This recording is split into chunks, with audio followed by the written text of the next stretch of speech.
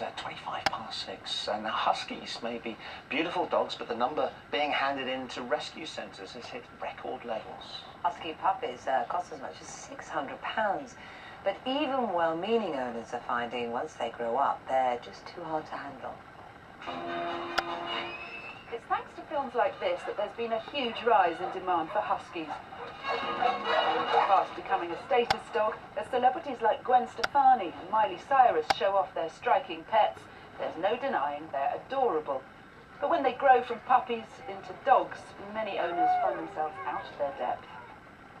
Bred to pull sleds, they need huge amounts of exercise and can be hard to train, so it's not surprising they can be demanding, and perhaps explains why so many animal charities say they're now being flooded with abandoned Huskies.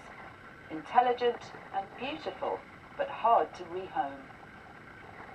Well, Cordelia sent us this report earlier from a welfare centre in East Sussex.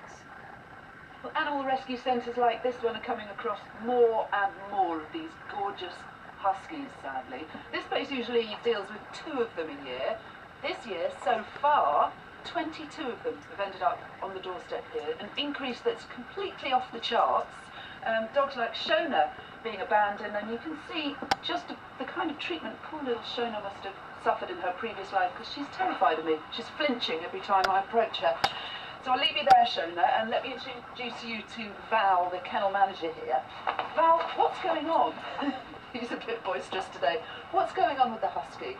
People are drawn towards their good looks, and so indiscriminate breeds are basically breeding them for profit and selling them on to people without advising them of what they're taking on. They're taking on a working breed, and they're not told this, and so as the dogs grow out the cute puppy phase, they've suddenly got a dog who's full of energy, lots of stamina, and they can't cope, so they're abandoning them all over the UK in rescue centres and dog pounds.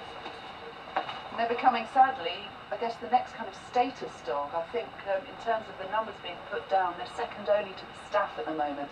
Their gorgeous good looks could actually be their downfall. Yeah, well, after 8 today, we're going to be joined by a very husky dog, Bailey, as we chat to TV vet Emma Milne. It's going to be lovely, actually, to see them. They're beautiful dogs, but you can see why. Because they're proper working animals, aren't they? They're not cute, fluffy little... Sadly, again, it's evidence of people taking on something which they have very little knowledge about. Easy to be seduced by those big flies, isn't it? Yeah. Okay, weather time. Lucy's got the...